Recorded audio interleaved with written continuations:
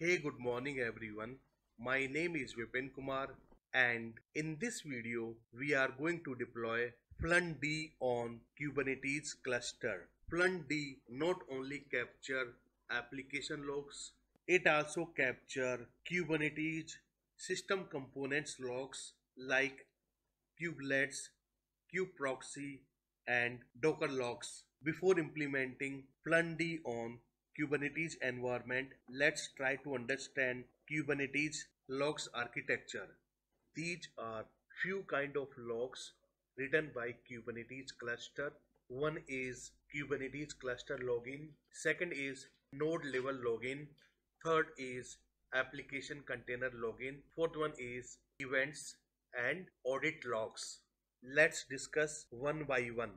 These are main core components of Kubernetes cluster that writes logs. Some of these components run in a container and some of them run on operating system like kube API server, kube proxy, kube scheduler, etc. are run in container environment, whereas kubelet agent run on operating system has a systemd service. Systemd service or kubelets write logs to journald. You can access these logs on each machine in Kubernetes cluster. These are kube agent logs that can be read by Fluentd. Other components that are running in a containers write a logs on var log containers, and this path has symbolic link to this location. Let's look at it. As you can see, this path is empty, but it has a symbolic link on this location.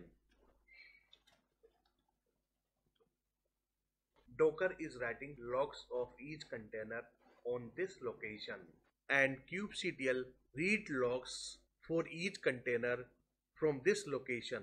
We will mount this path in Fluentd configuration file so that Fluentd can read logs for containers. Second is node level login. When a container running on Kubernetes, it writes logs in a standard error or standard out stream. In most cases, these logs will end up the location var log containers or var lib docker containers. You can access these logs via journald or kubectl. Let's look at. So these are logs from Docker systemd. You can access the logs for each containers.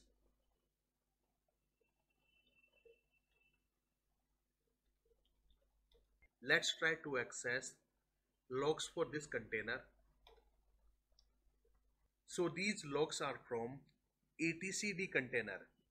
Next one is application container login.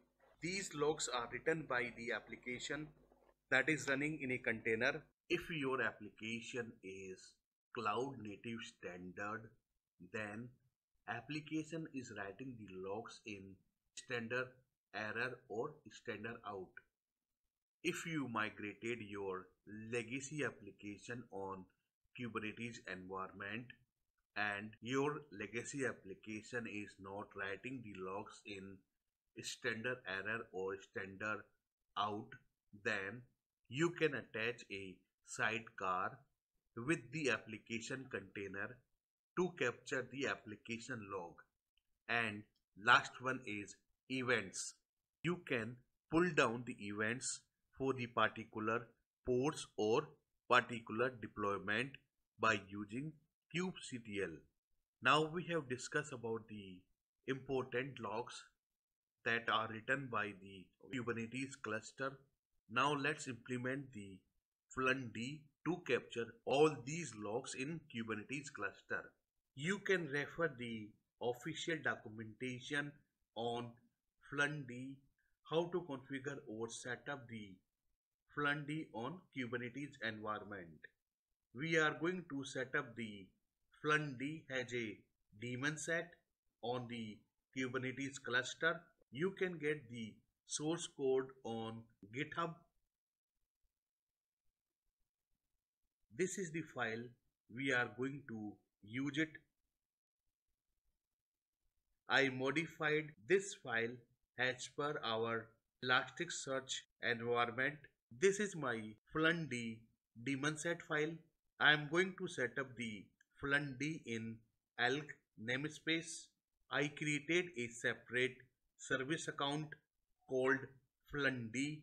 I also created a cluster role, and this cluster role will get the access on ports, namespace, all the APIs with get, list and watch permission.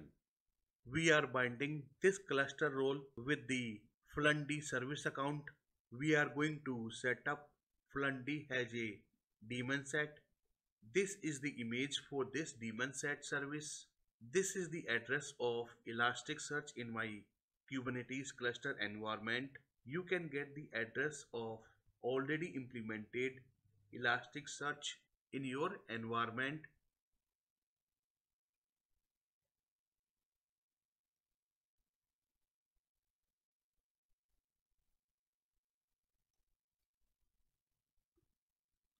This is the address of Elasticsearch service, and it is listening on 9200 port number. Modify this value according your Elasticsearch environment, and this is the port number. It is going to volume mount on two location var log to capture the Kubernetes cluster logs. Another volume mount where Docker service is writing all the logs on individual container. That's only settings or modification required in this file. Go ahead and upload on your Kubernetes workstation. Let's go ahead and set up the Fluentd by using the Fluentd daemon set file for the Elasticsearch.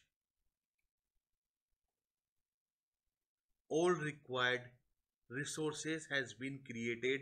Let's verify the ports. 3 ports are running, 1 for master and 2 for worker machine. Now look at the Elasticsearch indexes. These are indexes on the Elasticsearch. Let's go ahead and refresh it. Fluentd successfully started. Forward the logs to Elasticsearch. This is the index created for today. The Fluentd usage log stars has a file prefix. Let's look at the Kibana dashboard. This is my Kibana dashboard.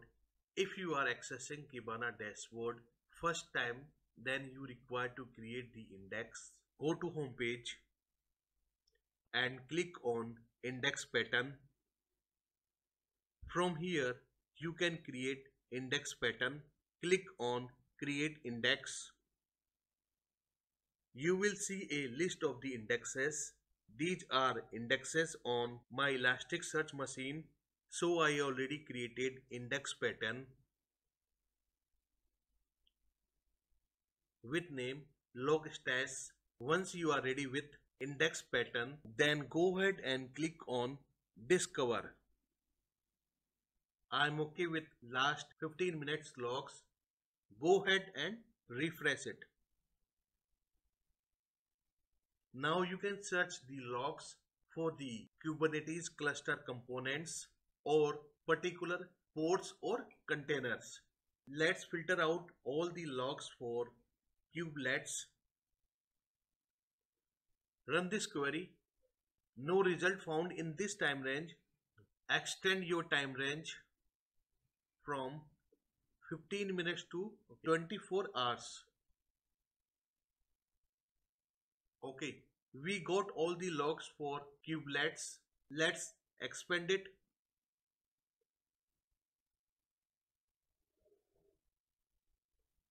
This particular Kubernetes log is getting captured from worker 01. Let's try to access kubelet logs manually on this machine. Yes, this is the same Kubernetes components logs.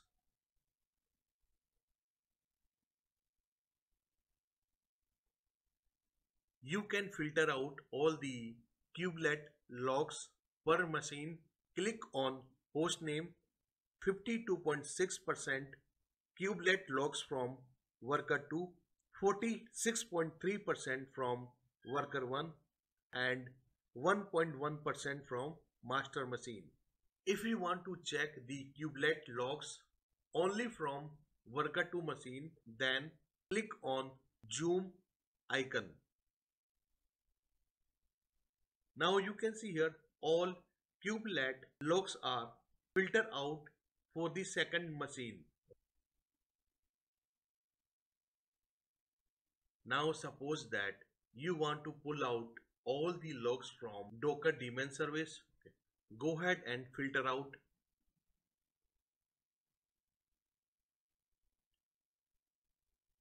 So these are logs from Docker service.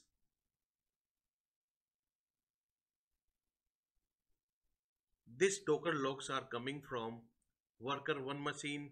Again, you can filter out these logs per machine. Let's look at the Docker logs from master machine. Let's pull out Docker logs manually on master machine.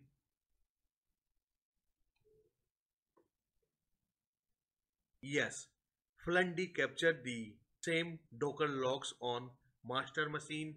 Now let's try to get logs for particular pod or container.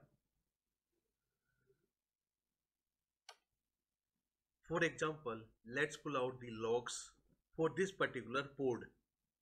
So these are recent log for Kibana pods.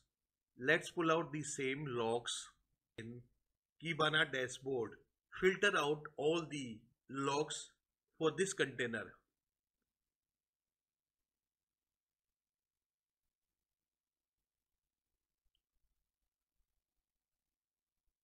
All the logs has been pulled down for this particular containers. It is capturing all the logs from Kibana dashboard container. You can create the dashboard in Kibana. Click on dashboard. At this moment, my dashboard is empty. Click on create new dashboard. Then click on widget the visualize app. Now create new one. From here, you can select any virtualization for your data. For example, if you want total count of matrix, then select metric, then select source of data. These are total count of matrix. If you check last 24 hours, 197,000 matrix in last 24 hours. You can save it.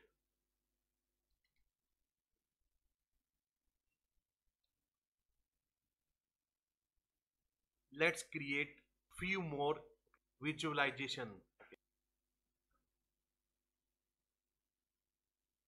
This time let's create a data table. Select a source data and click on bucket, then add it, then click on split rows.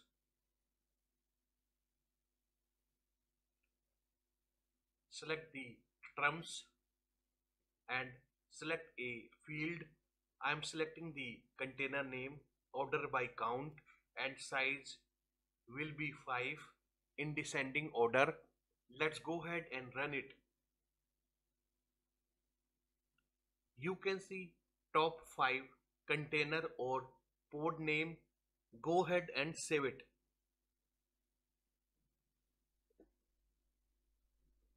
Let's create one more visualization.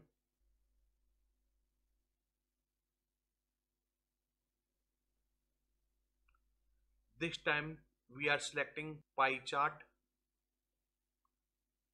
Select the source, click on add and click on split slices.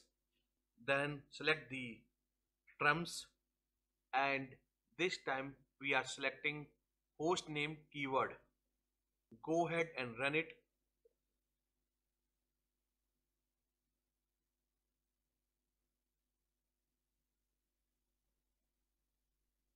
Now you can easily identify which machine have more count. For example, worker 2 has 42%, master machine has only 2.7%, and worker 01 machine has 55% total events. Go ahead and save it.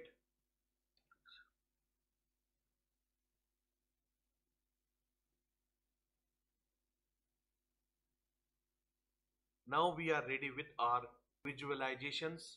Now let's create dashboard.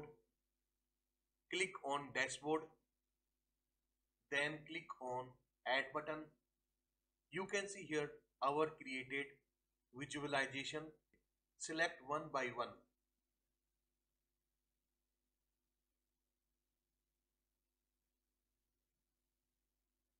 Go ahead and close it. You can see your visualization on the dashboard. Save the dashboard for future use.